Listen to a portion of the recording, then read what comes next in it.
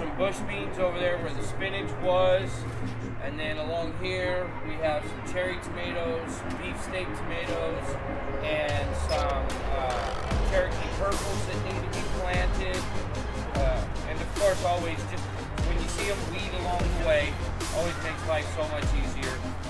And we will teach you what to identify as weeds also. There you go. Yes. Okay. Any questions? Alright, so we like to divide up into teams so everybody gets to be with somebody they don't really know, right? To really build community, right? We're just with the same people all the time. We don't really get to know other folks. So